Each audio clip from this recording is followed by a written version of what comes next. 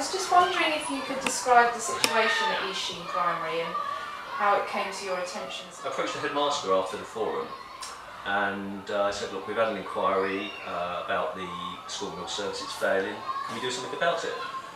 And he basically said, look, it's sold hat, we can't do anything about it, we're locked into a contract. So I said, look, would you mind if I looked at the contract? So I took a look at it, and fortunately for us, there were various provisions where if the service was failing, we could serve break notices, we could serve penalties, and we basically found a way to remove ourselves from the contract. And we went off and did some research, and we went to conferences at the GLA from the Soil Association. We visited other schools that we'd heard about. The other problem we had was we had no kitchen as such. We had a very small kitchen which was a simple reheat with lots of freezers, and we had a funding problem in that we had no government support or money to refit the kitchen.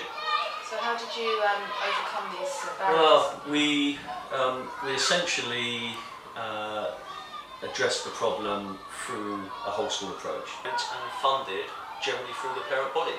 So we had a summer fair which raised part of the money, we had a Christmas fair, we had sponsored walks for the whole school for all children in Richmond Park. We raised the best part of £45,000, which was kitchen refit and an extension. My role was very much the school governor tasked with dealing with this particular issue. I worked with two particular parents. We inspected lots of schools. We met with a number of potential catering partners. We attended conferences, and we set a criteria.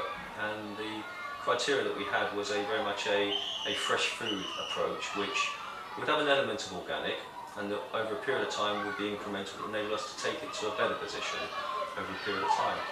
One of the nice things for me in the early stages was having parents remarking that their children were coming home insisting on broccoli, which they'd never had before in their lives. It was a great change for children, and very important for the school. It drew the school very close together as a working school. For other parents who'd like to do something similar in their school, what would be your top 3 tips? I think you need a whole school approach. Secondly, aim high. Okay, be ambitious.